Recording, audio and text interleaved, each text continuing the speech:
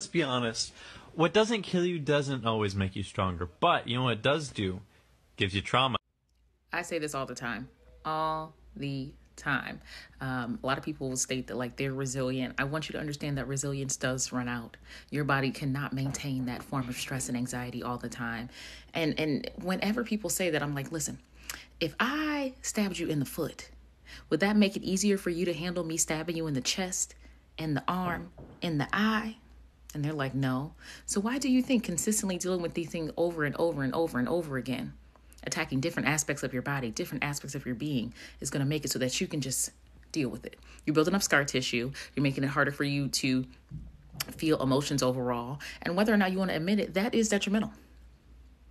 You have become accustomed to a terrible lifestyle, and you should never have had to do that. No one should have to do that. So please, when you state that you're resilient, please understand that there's limits and there's levels to everything. You can be resilient when it comes to losing a job and finding another one and pulling yourself up and dealing with that. But it's the difference between being resilient from getting emotionally, physically abused, family members, friends, constantly being invalidated, constantly being racially gaslit, constantly having to deal with racism-related stress. That is not resilience.